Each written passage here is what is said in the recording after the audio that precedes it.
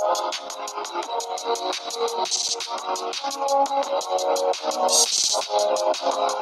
dog in the manger. A dog asleep in a manger filled with hay was awakened by cattle, which came in, tired and hungry from working in the field. But the dog would not let them get near the manger, and snarled and snapped, as if it were filled with the best meat and bones all for himself. The cattle looked at the dog in disgust. "How selfish he is," said one. "He cannot eat the hay, and yet he will not let us eat it who are so hungry for it." Now the farmer came in. When he saw how the dog was acting, he seized a stick and drove him out of the stable with many a blow for his selfish behavior. The moral of the story is, do not grudge others what you cannot enjoy yourself. All Singaporean? No, is it cool if I grab your number though? No. I can't take you on a date? Oh, okay, no worries. What's your name? Ashley. Huh? Ashley. Are you from Australia? No. Ready? At Woodward. Already? What? That's fun. Oh, is your number? Who's this? I have no idea what this girl is. What's your name? You know me. I'm from Singapore. You're from what? Afghanistan or something? I have no idea what this girl is.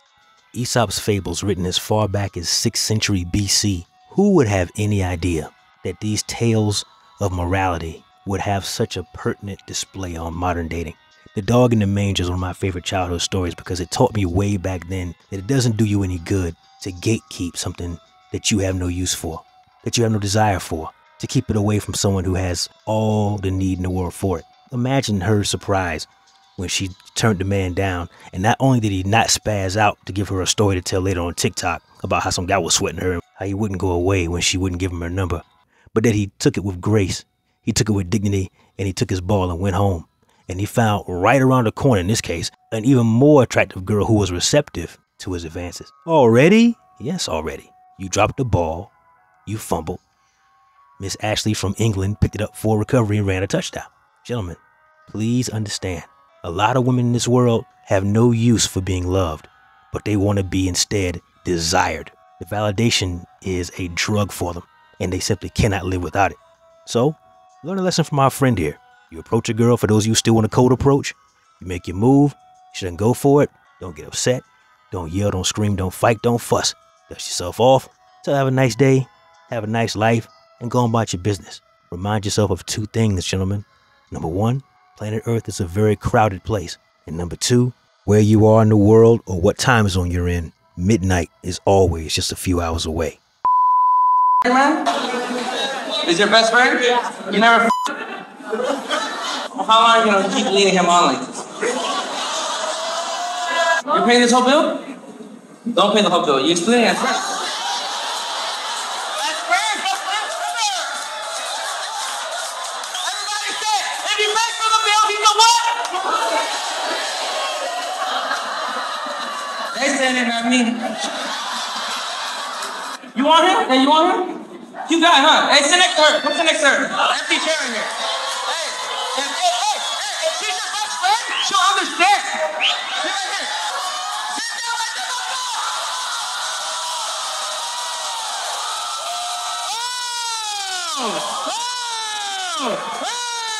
I love you more. That's how we do it.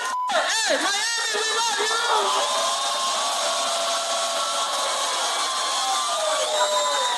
You know your life, man. When your best friend's happy, you're not happy? I love comedians, mostly because they're probably the last people left in our society who can say what everybody else is thinking and couch it with a little humor, because you can't have a joke that's funny without it being somewhat true. He saw right through it. This chick has had this guy on a string for God knows how long. He's a good guy. He's not a bad looking guy. He probably makes good money, looks to be in decent shape, but he's been trapped in the friend zone. Looking at the size of her, my guess is he's known her for a long time. Probably had a kid or two in that time he's known her, and so she's blown up along with that, but he still sees her in his eyes as the girl he couldn't get back in high school or college. Man, this comedian is the wingman every guy needs. because he saw through it, called it, and then he set up the play for him to go with a female who's been eyeballing him the entire night. What a great happy ending to this story. Not for her, of course. She's pissed. She's upset that her free validation. She's upset that she's going to pull out her purse to pay for her food, which I'm probably guessing looking at the size of her. Whew, man. She had not planned to do that. If this guy and this cute blonde girl sitting next to him hit it off, that's less time he got to spend on her. And depending on what kind of girl that blonde girl is, she might say, hey, look, I don't even want you hanging with her no more because you already know what it is, because she does too. Guys, this is the best case scenario. And her being so upset, God almighty, if that chick could shoot heat vision, homie would be charbroiled right now, right there on that stage. It's crazy, man. But like I said before, guys, the moral of the story is, do not grudge others what you cannot enjoy yourself. She's had plenty of time while he's been trapped in her friend zone to date this guy, to mate with this guy and have his kids, but she didn't want it. So don't act all butthurt now. Don't act all frustrated now that a better option for him, both short-term and long-term, quite literally fell right into his lap. Congratulations, you played yourself. That's all I got for today, fellas. It's my time. Like the video, comment down below. Share with a friend and subscribe to the channel if you haven't already. Never let your brother suffer in silence when the truth can set him free. Networkers, we working. Until next time.